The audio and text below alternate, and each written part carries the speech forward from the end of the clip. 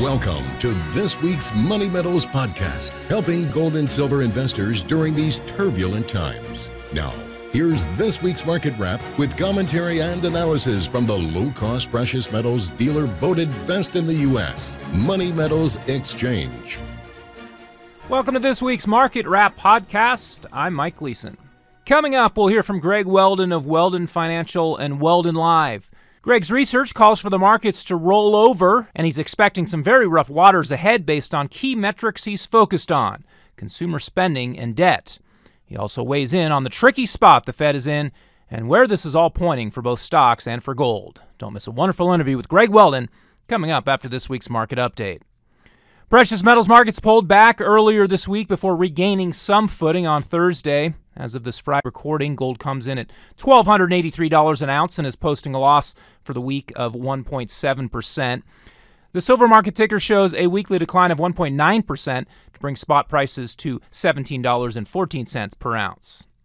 The red metal copper hit a three-year high this week. Not much price action of significance in oil and other commodities. However, there have been some interesting developments of late in the way crude oil futures get traded internationally.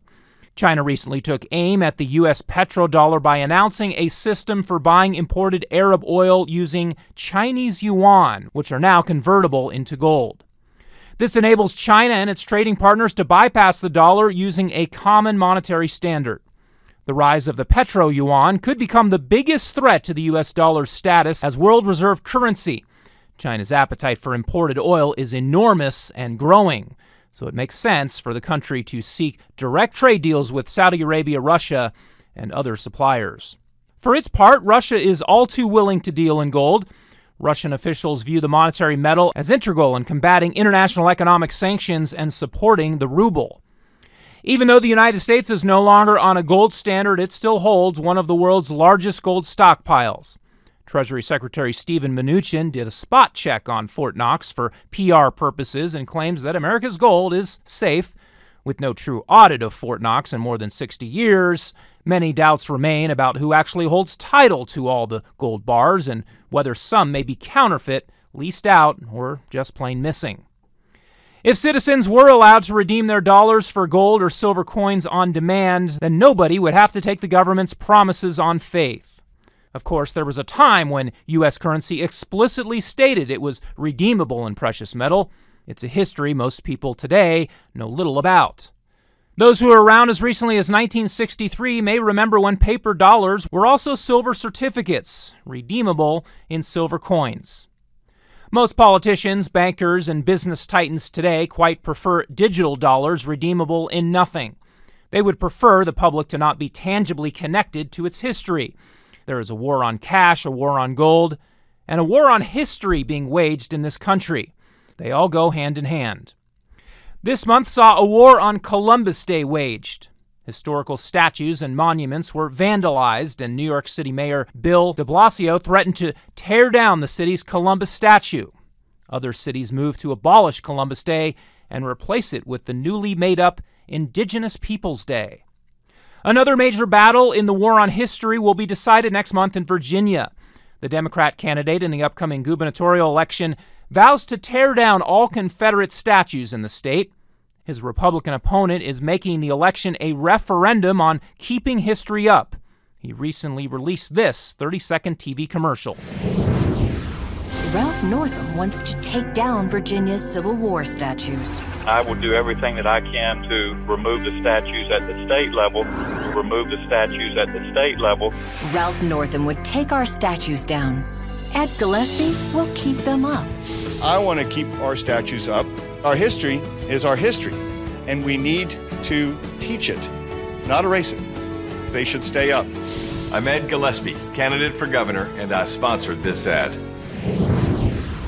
If historical landmarks that reflect values different from the ones prevailing today aren't allowed to exist, the past can't speak to us directly anymore. Every generation will want to apply some new politically correct filter for determining whose history can stand. Some historical figures will be demonized for their words and actions. Others will be dismissed as no longer relevant, their ideas obsolete for modern times. Similar attacks were launched on gold and silver to shift America's monetary system from sound to fiat. Gold is outmoded. It's been rendered useless in the modern economy. It's just a barbarous relic, and so on. That is what the central bankers and their ideological allies want us to believe. But if gold were truly obsolete as a monetary asset, then central banks would sell all their gold reserves. They certainly wouldn't be buying it. Not in 2017, when the global economy can run on digital currencies and cryptocurrencies. But central banks are still holding and accumulating gold, and for good reason. Gold's history as money spans far longer than the timeline of any fiat currency. Gold's history gives people confidence in its future as a store of value. Yes, history still matters, even in the current year. Well, now, without further delay, let's get right to this week's exclusive interview. It is my privilege now to welcome in Greg Weldon, CEO and President of Weldon Financial. Greg has over 3 decades of market research and trading experience, specializing in metals and commodity markets, and even authored a book in 2006 titled Gold Trading Boot Camp, where he accurately predicted the implosion of the U.S. credit market and urged people to buy gold when it was only $550 an ounce. He's a highly sought-after presenter at financial conferences throughout the country and is a regular guest on financial shows throughout the world, and it's good to have him back here on the Money Metals podcast. Greg, thanks for joining us today, and it's nice to talk to you again. How are you? I'm great, thanks. My pleasure, Michael. Well, when we had you on back in mid-August, you were optimistic about gold at the time. We had a pretty good move higher shortly thereafter that ended up with gold hitting a one-year high, but it stalled out around $1,350 in early September, and we're currently back below $1,300 as we're talking here on Wednesday afternoon. Gold hit resistance at about the same level in the summer of last year. So give us your update as to your current outlook. What drivers, if any, do you see that can push gold through that $1,350 resistance level in the months ahead, Greg? Yeah, well, exactly as you said, you had the move that we were anticipating when we last spoke. It had kind of already started, from the 1205-ish level. All of this fitting into kind of the bigger picture technical structure that still leads to a bullish resolution. But as you accurately mentioned, you got up to what had been close to, not quite even towards last summer's highs, around 1375, 1377. In this case, around 1360, ran out of steam. The dollar kind of changed some of the picture, and the thought process linked to the Fed changed some of the picture. So you embarked on a downside correction. 1260 was the low. You had a nice little reversal from that level. That was the level that equated to the 200-day exponential moving average. It's a level that was just below the 38% Fibonacci retracement of the move up from 1205. Actually, the move up from 1123 back in the end of 2016. So you had real key critical support there. So to me, everything's kind of mapped out the way you might expect it to structurally in this market. From here, one of two things happens, I think. Well, one of three things anyway. You could be you had a little rally back up to 1,300. You're back below it a little bit. The dollar still looks kind of strong. It's an interest rate differential dynamic as a more hawkish view for the Fed is priced into the Fed funds. That gets transferred into the 2-year and 5-year Treasury notes. The 2-year Treasury notes at a record high yield relative to the German 2-year Schatzi. So that's lifting the dollar. It's kind of gravitational pull to the upside. And that is some of the downside risk here, that the rally we just saw is kind of your B wave, and maybe you have a C wave down towards 1240, and that's kind of an ultimate low. Whether or not it plays out that way, longer term, we still like it. Precious metals have had a pretty respectable year all in all. Gold is up about 11% year to date. Silver is up about half as much, but there isn't exactly a lot of excitement. It seems like it's always 2 steps forward, 1 step back. Sentiment in the physical bullion markets where we operate is muted. There are multiple factors to consider as to why metals markets are stuck in a bit of a rut. It seems to us that one of the big ones is the equities markets. Stock prices just keep marching relentlessly higher. Either investors have become totally desensitized to risk, or maybe there just isn't as much risk as we think there is.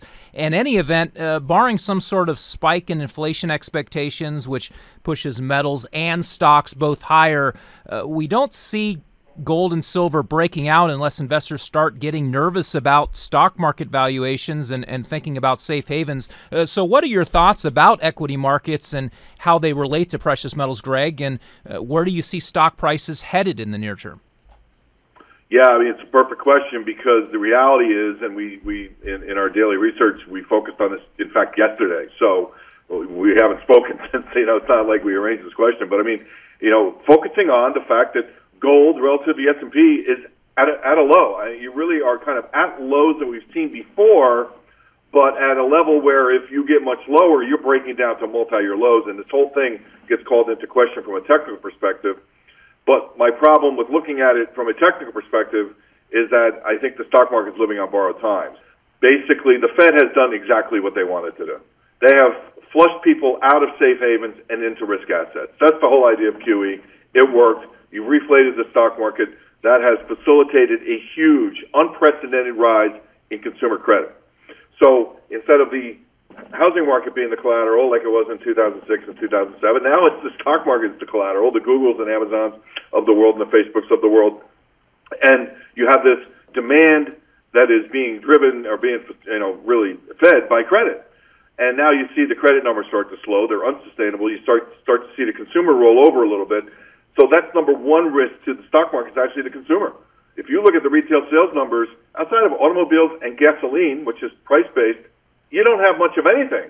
And you have eating and drinking growth slowing. That's a key component, a key layer to the discretionary spending that's important to tell for the bigger picture.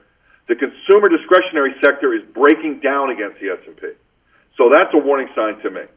You have, just in terms of the dynamics around what the expectation is for GDP growth predicated upon policies that have not yet been even agreed upon, let alone voted upon, let alone implemented, let alone starting to work.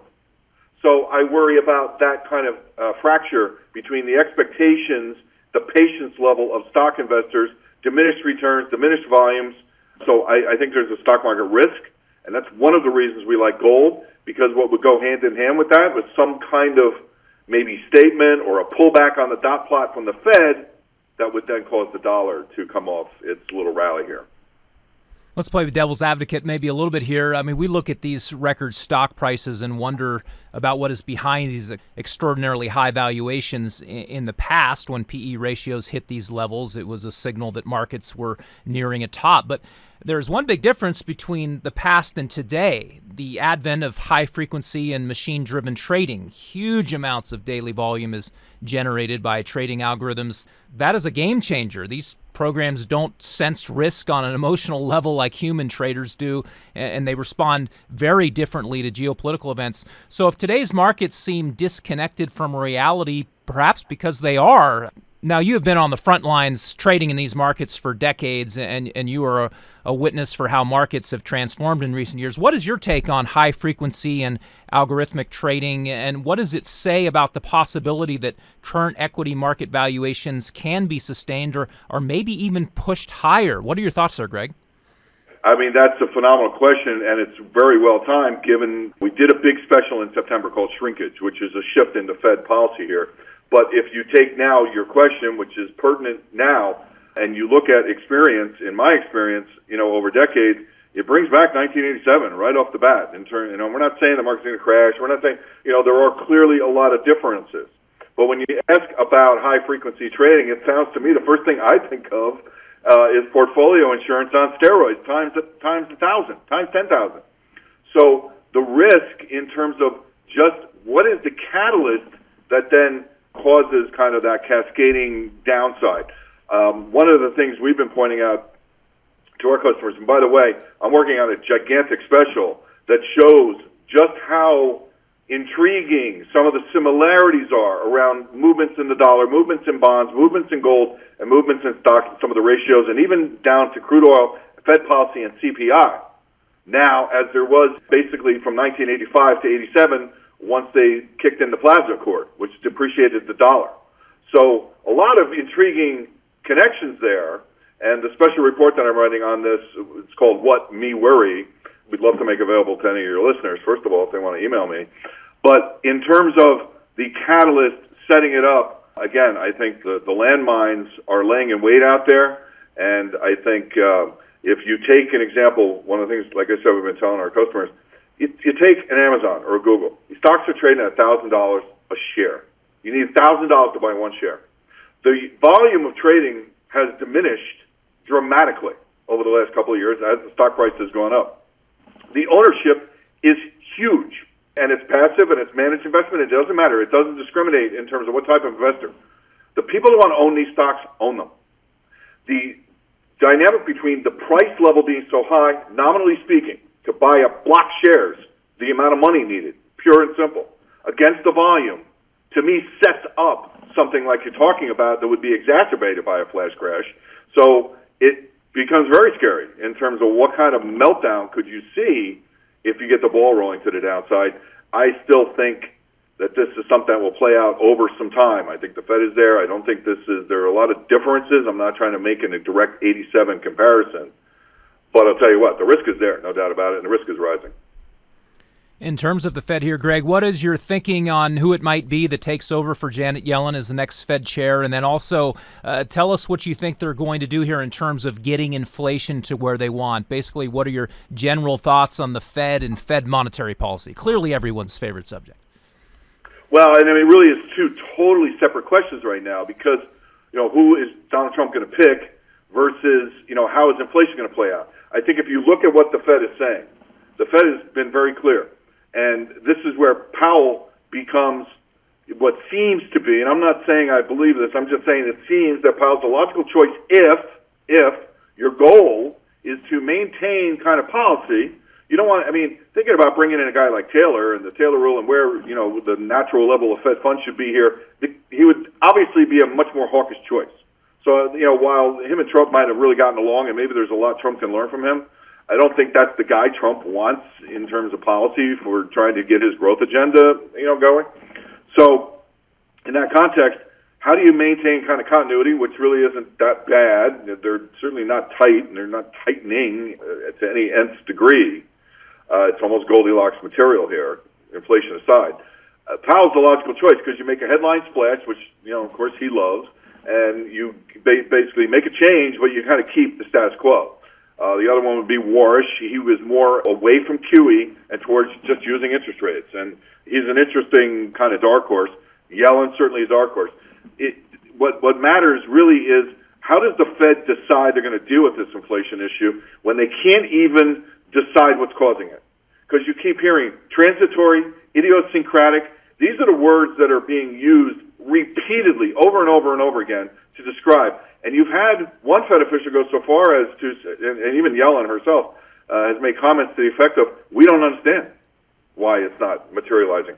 Because the basic, again, but kind of back to the Taylor models, the basic rule of thumb that the Fed is counting on, i.e. hoping for, is that as the labor market continues to tighten, wage inflation will go up, and that will support a general rise in prices. So the question then becomes, is the natural rate of unemployment lower than we thought it was? Or are there structural differences now, technologically based dynamics in the labor market that has hollowed out the labor market? The reason you still have a participation rate, while finally up a little, is still so low historically.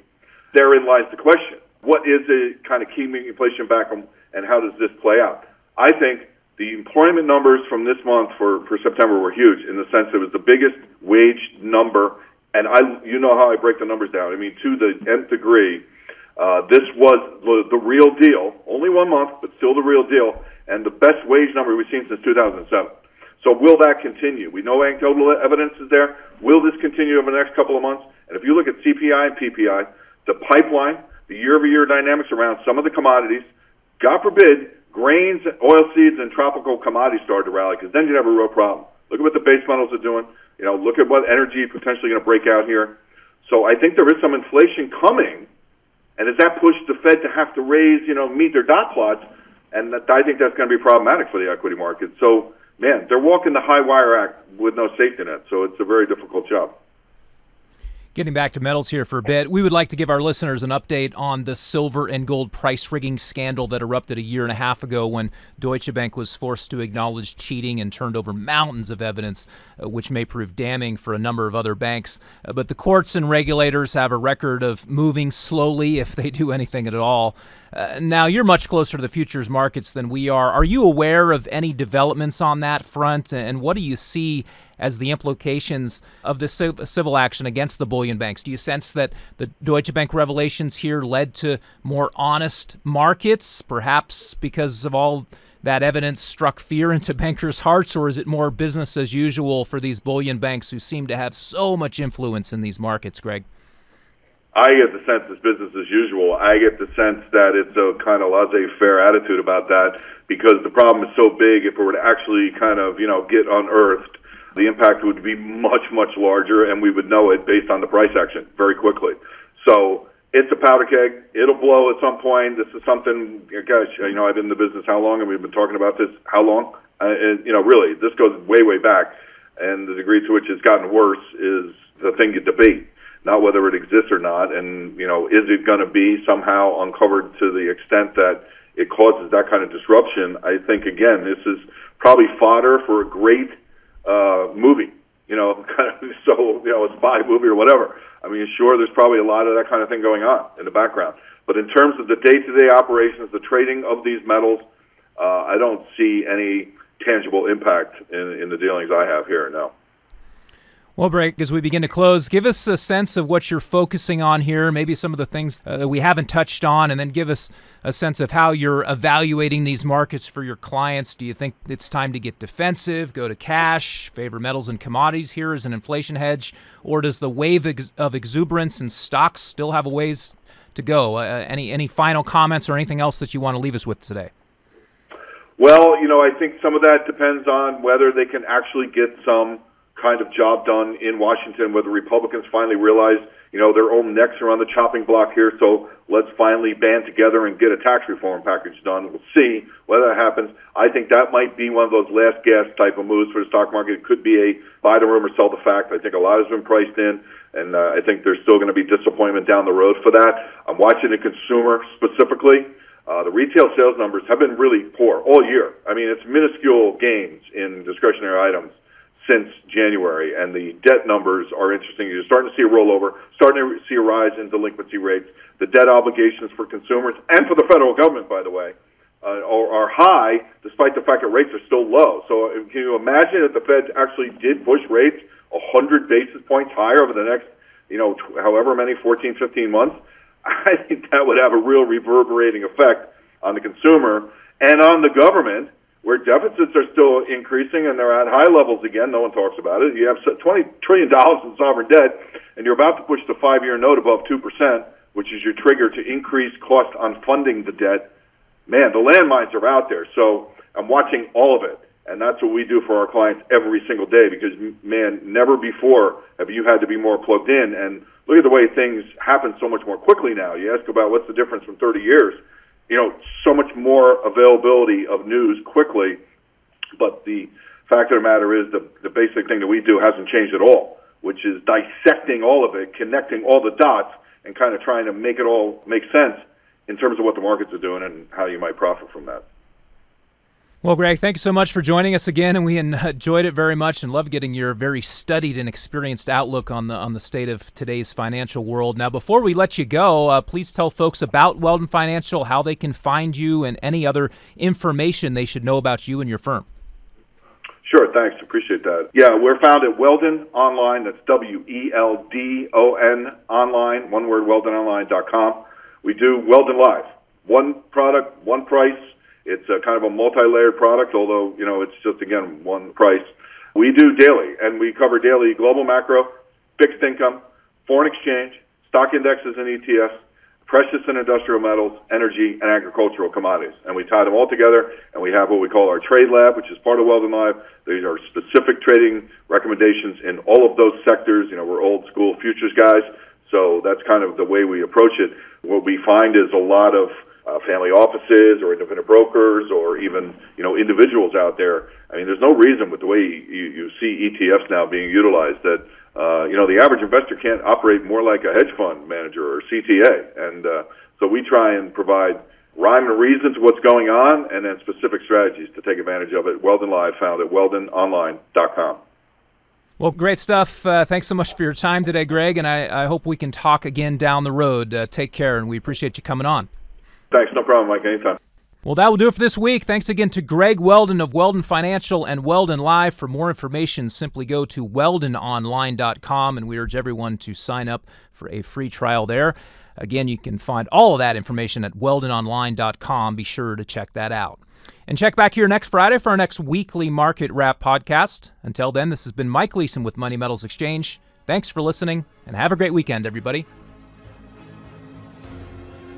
Thank you for joining us for this week's Money Metals podcast. Be sure to come back next week. And don't forget to subscribe to our podcast through iTunes for answers to all of your questions, or to discreetly and securely buy or sell gold or silver coins, bars, and rounds. Call 1-800-800-1865 or visit www.moneymetals.com.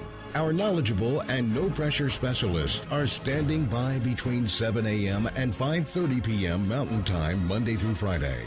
Or you can lock in your order online, 24 hours a day, 7 days a week. Again, visit us at www.moneymetals.com or call 1-800-800-1865.